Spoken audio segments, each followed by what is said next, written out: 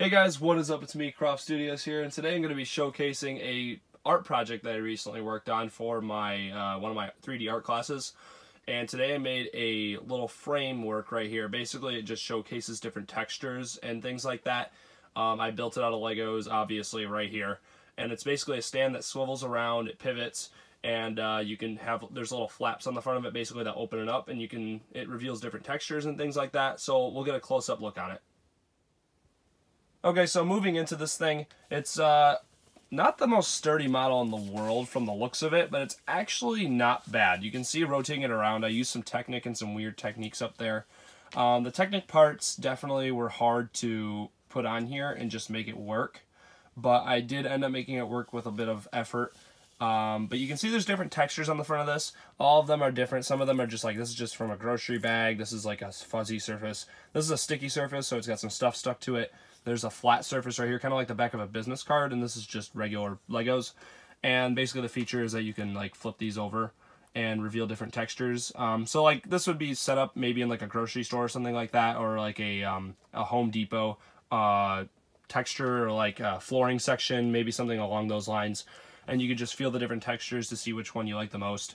That's just an example, wouldn't necessarily be that. I tried to make it in the frame of a computer screen of sorts, because I feel like modern generations tend to do better with things that look like technology, even if they're not.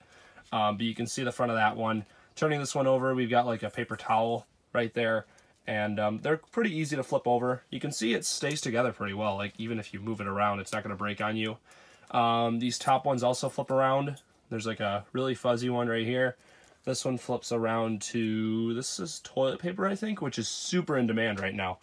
And then flipping this one over, we have just some paper, kind of like a weird tile feel to it, maybe if you were feeling it like a wall. Another feature with this is that it actually swivels as well.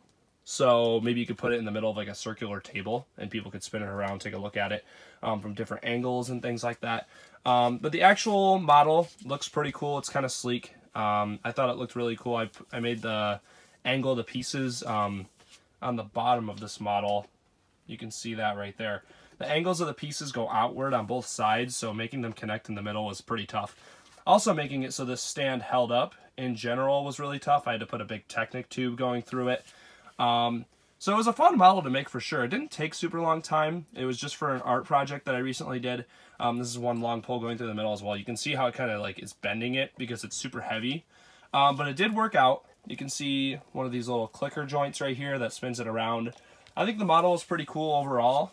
And I just wanted to show you guys the overall look of it and some details on it and how I built it, because I thought you guys would be interested in it. So let's move on to the conclusion of this video.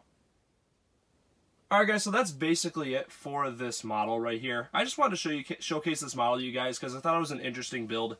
And it was just something that I came up with for an art project, and it's not really like a super huge deal. It's not like one of those art colleges where it's like, oh, you have to be have the best portfolio in the world or anything like that. But it is something that I wanted to work on and show you guys, and I thought it was an interesting idea for a project.